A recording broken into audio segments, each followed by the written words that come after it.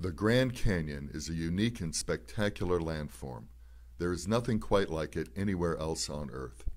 But if we cast our gaze to more distant horizons, we can find another similarly amazing location. The planet Mars has its own Grand Canyon, Valles Marineris, and it is interesting to compare Mars's canyon with ours. The full sweep of the grandeur of Earth's Grand Canyon can be seen very well by looking down from space.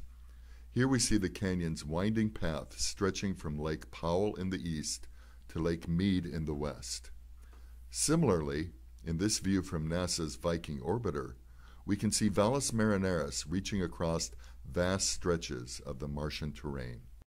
Earth's Grand Canyon is actually a large network of interconnecting canyons. The same can be said for Valles Marineris on Mars. The deep cut and steep walls of the Grand Canyon expose many layers of geological deposits, reaching way back into time. Similarly, Valles Marineris displays numerous layers, including lake floor sedimentary deposits laid down in Mars's distant watery past.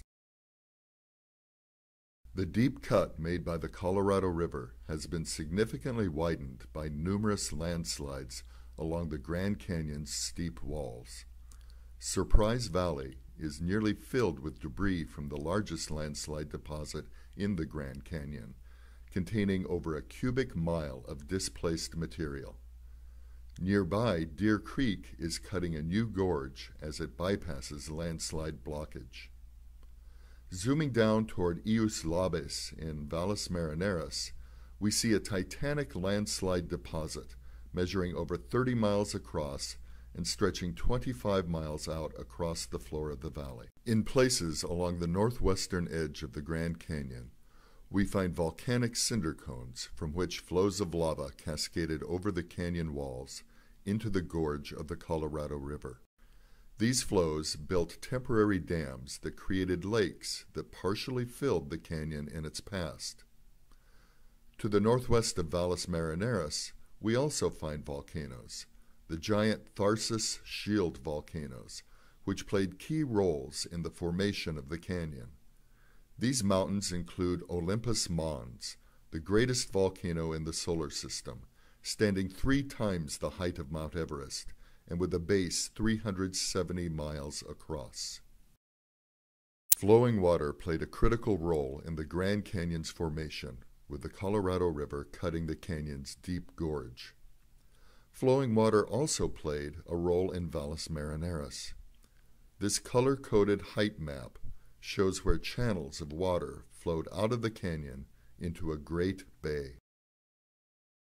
While they have many similarities, the two canyons also have significant differences. The Grand Canyon was formed primarily by erosion through the cutting power of the Colorado River. While water altered the landscape of Valles Marineris, this feature is far too big to have been cut by water. It is a great tectonic fracture of the planet's crust. Size is another key difference between the two canyons. Valles Marineris is far larger.